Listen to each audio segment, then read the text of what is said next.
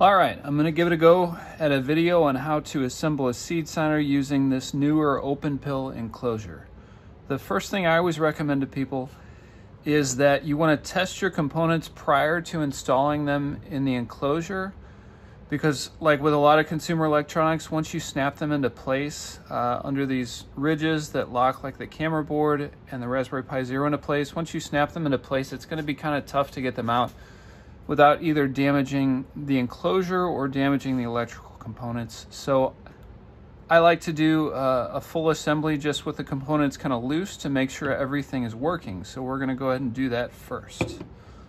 Have a Raspberry Pi Zero compatible camera here. I've already removed, a lot of times cameras will ship with a cable that's already installed in here that's compatible with a standard Raspberry Pi.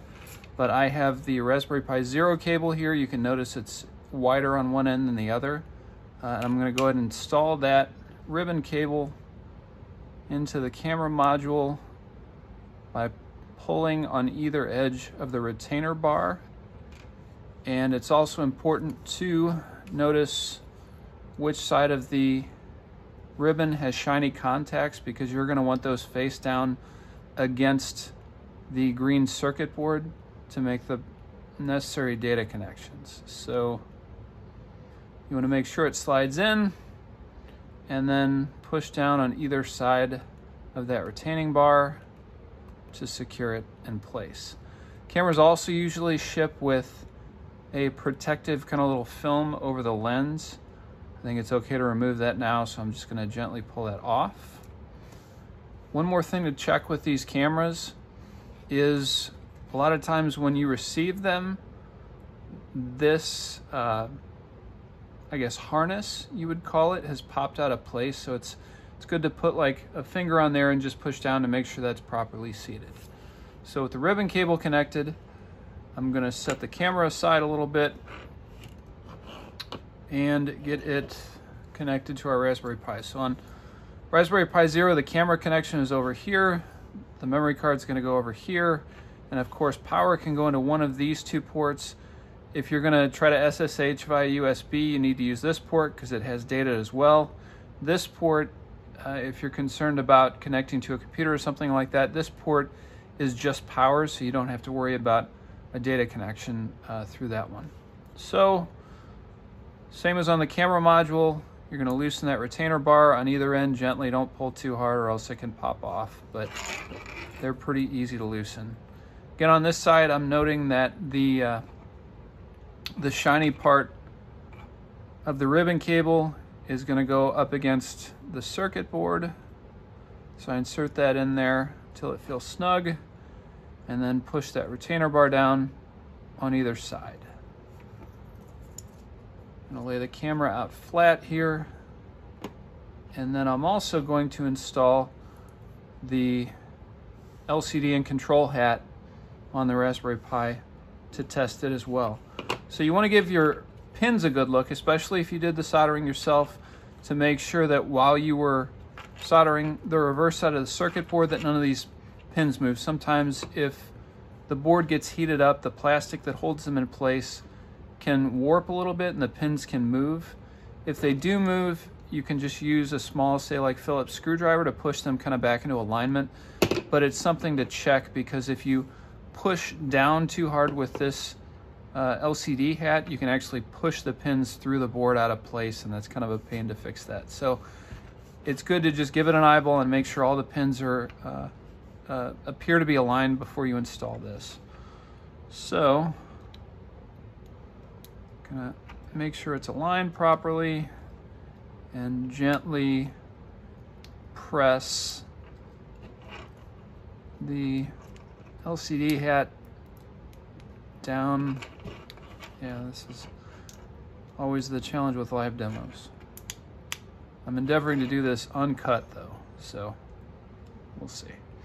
So you don't have to push it down all the way. I pushed this one down pretty far just to make sure it was secure, but technically you only need 10 millimeters of distance between the boards, so it doesn't have to go down all the way, I have a USB power cable here, and I'm just going to connect the power cable to the Pi Zero.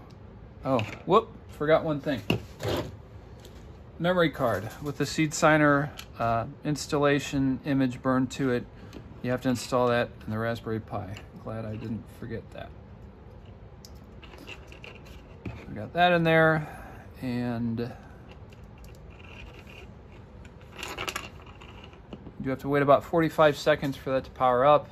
I'll probably trim out a little bit of this video to cut down on the wait.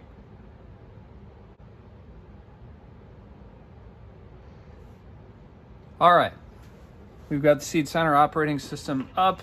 I can just use the thumbstick to navigate to settings, and then to input-output tests. It's going to initialize the test, and now the camera is active, so if you have a QR code handy, it doesn't have to be a Bitcoin-related QR code. You can just Google QR code and scan what comes up on the screen, but you can verify the camera works that way. And I'm also going to just do a tap on all the directionals to make sure that those appear to be working fine. And the buttons over here as well. Everything looks good. So I'm going to exit.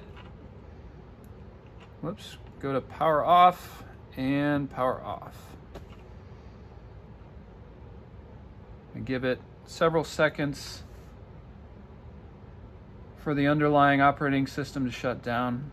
It doesn't quite have to be a full 30, but you definitely want to give it 10 or 15. So I believe we're there.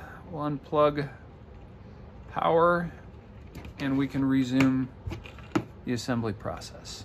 So first thing I want to do is disconnect this camera, because we're going to install that in the case first. So the camera's disconnected, and I'm also going to, these boards can be a little difficult to split apart once you've pushed them down on the GPI opens, but if you kind of put one thumb on each corner of the board, you can kind of pry it open, and there we are. Also, don't forget to take the memory card out, because you could damage that port if you try to install the memory card, the Pi board rather, inside of the Seed Signer enclosure with the memory card still in it. So we're going to set that aside. First thing we want to do before I install this, I'm going to double check that ribbon cable chassis, or ribbon cable, I can't think of the right word, the ribbon cable, yeah, it's escaping me. You want to push down on this part right here and make sure that's seated. I've got the enclosure set up with the USB port and the HDMI port holes away from me. And what I'm going to do is guide this front edge of the Pi camera underneath the snap-in bumps. And then I'm going to get a feel for how the fit of this camera is. So the tricky part about these camera boards is I've found, having put a number of these together, that they can vary kind of broadly in their sizing. The Seed Signer enclosure is designed so that even the smaller ones will snap in, but sometimes when they're larger, because of tolerances at the factory, you may have to sand or use a Dremel to just shave off a little bit of, I usually do this side of the board, because that'll reduce the overall size and it'll snap in more easily. I've already kind of made sure that this camera board's going to fit, but again, I'm going to slide it under those two retention bumps on this side of the enclosure, and then I'm going to peek at this side, and I can barely see those bumps, which means it should snap into place without too much effort. I'm going to look underneath and kind of make sure from left to right that my camera is lined up with the opening in the enclosure, and then I'm going to press down on the board and you can hear it kind of snapped into place. So everything should be just fine and dandy with that. Now we want to get the camera connected back to the Raspberry Pi board again. So I'm going to flip the board over, look at the shiny contacts and make sure they're going to come into contact with the circuit board, insert the ribbon cable, and secure the retention bar so the camera's not going anywhere. This is kind of the tricky part. We need to pay attention that the cable doesn't fold too much or get excessively pulled on or bent. But what I'm going to do here is come down and to the left at an angle. That's why I'm making this video, because it should illustrate the process better than I can describe it. I'm going to make sure that I don't put too much pressure on the area where that retention bar is and the ribbon cable is more rigid there. I'm going to actually kind of slide that into the enclosure and get the rest of the pie in at an angle. Once I have that, I'm also tilting the pie board down a little bit in the front so that it lines up with the USB and the mini HDMI ports. And to verify it's in the right place, I can just spin it around and look at the other side, and those pie boards are in the right place, and that mini HDMI port is also in the right place. So the cable is going to be bunched up over here, and that's actually the way it's supposed to be, so it looks just fine. Now to snap this one into place, we're going to push down just at the base of those GPIO pins. So I'm going to put one thumb on either side of the main processing unit there, and I'm just going to kind of give it a snap. So you can hear it snapped into place. That's what we wanted to hear. And this cable is just going to kind of live there underneath the LCD screen. So with the LCD, we've already now confirmed that all the pins are lined up because we fit the parts together before kind of getting them into the enclosure. So now we can put this LCD hat on here with a little more confidence that it's going to go down into the right place. So we want to make sure we have it lined up, and you can just kind of get a sense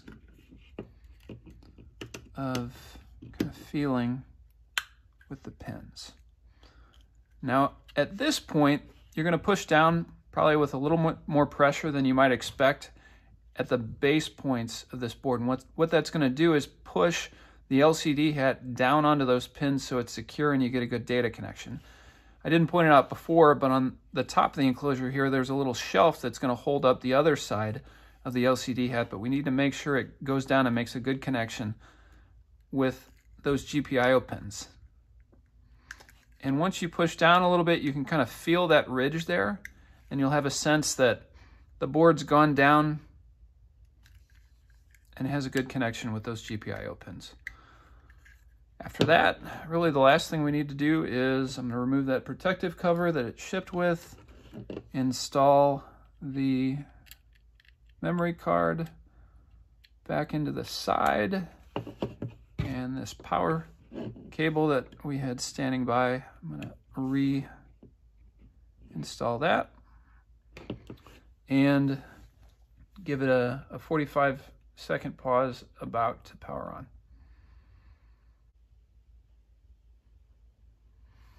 All right, about 45 seconds later, the Seed Signer menus come up. First stop again should be go back to the settings and make sure the camera still works. I'm going to go to that input-output test, select that. And if there's an issue with your camera, depending on what version of Seed Signer you're using, either you'll unfortunately experience a crash or you'll experience an error message that comes up that indicates there's an issue with the camera. But because the test interface came up, our camera should be fine. And I'll again go through my directionals just to make sure all of the directionals and buttons appear to be working okay, which they are. And that is it. You're off to the races with your newly built Seed Signer. Hope this helps people get them together, and feel free to join our Telegram chat or hit me up on Twitter if you have any questions on an assembly. Thanks, everybody.